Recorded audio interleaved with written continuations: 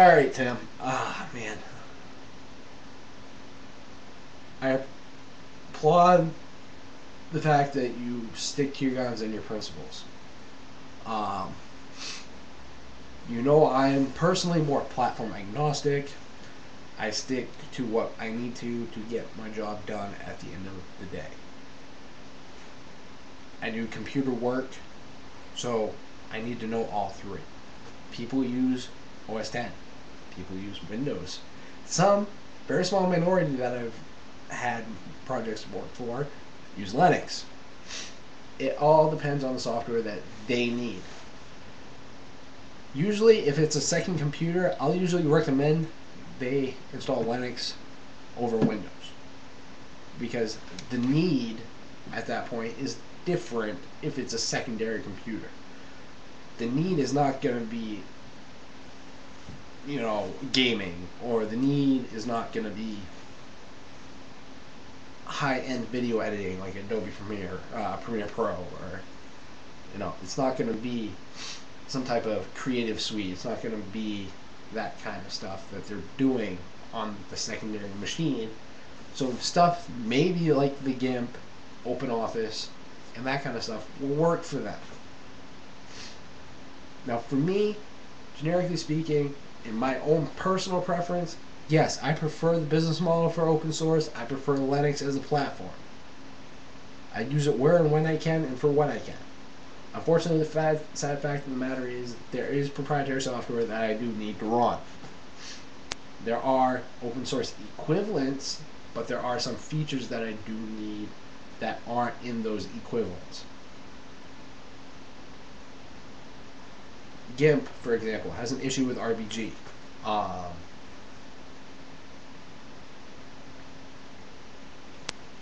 That's just one example.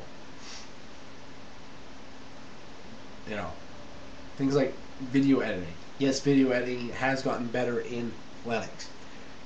There are things like Cinderella, Kdenlive, and OpenShot.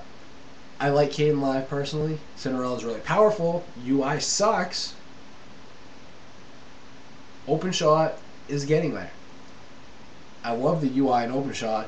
Kdenlive crashes too damn much.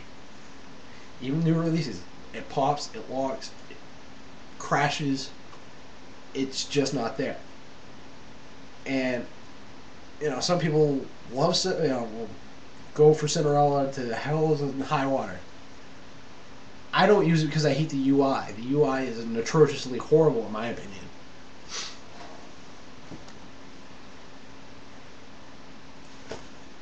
So instead, I'll use something like Adobe Premiere, or I'll use something like iMovie, because it makes more sense. It's easy to use. It's not a hassle. It's not a pain in the ass. But personally, I actually use a online video editor because I run all three platforms, so I need the thing to be freaking cross-platform. A web-based solution is the best. Try it. Kaltura.com. Kaltura.com. It's great. It's actually open source. You can add it to Drupal, you can add it to WordPress, and you can add it to a whole bunch of other crap. And the UI doesn't make me want to gag.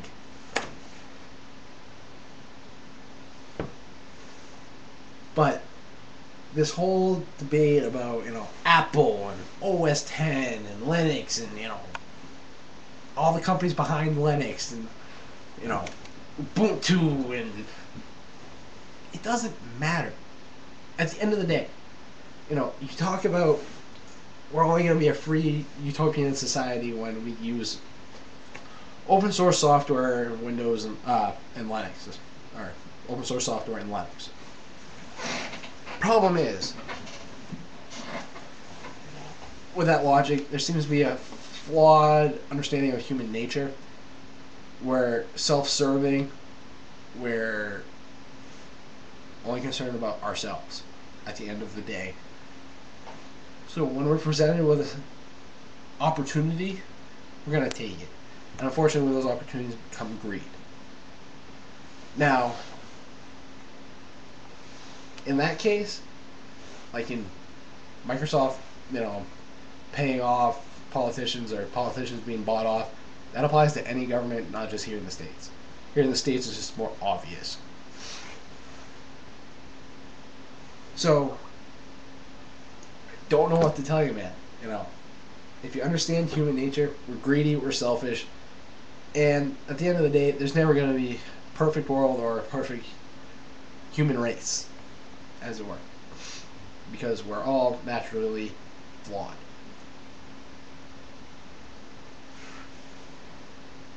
So our software choices aren't going to change anything,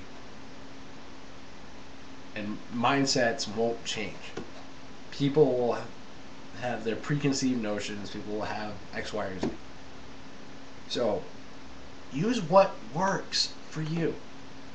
If it's OS 10, use OS 10. If it's Linux, use Linux. If it's Windows, use Windows. You can always recommend that people try it. And if they don't like it, that's their prerogative. But the end of the day is what the user wants. And I'm not saying we all should sit here and, you know, roll a fatty and freaking sing Kumbaya and, you know, hold hands. But at the end of the day, you know, coming from someone who deals with all of these, you know, things every time I do computer work, I just want stuff that works. I don't give a shit which way it swings on the friggin' OS scale. And, you know, I'll get people who will complain that they'll get a document in DocX and they can't read it. Because, you know, it's a 2007 format, but they have Office 2003. Oh, okay. So, you know, I download the IBM Symphony for them, or I'll download OpenOffice. If they're running on an OS 10, I'll give them NeoOffice because it integrates better within the OS 10. Hey, look, DocX works now. Problem solved. But they didn't have to go and spend more money on their license. That's just a side perk. If it was $20 for software like that, I'd pay for it. But I get a free alternative too. Is it a little drastic? It can be. You know, I don't need a whole Office suite for DocX formats, but you know, if it's on a secondary computer, I'm not going to make them pay an extra licensing fee because they can't read DocX. It's just retarded. You know, and the UI is similar enough to the previous Office version that they're not really going to miss it unless they're a power user. So, you know, it depends on the end user's needs, and that is something that I see in these debates that gets lost in the shuffle. Is not every OS, not every piece of hardware, software is right for every person. One size does not fit all for everybody.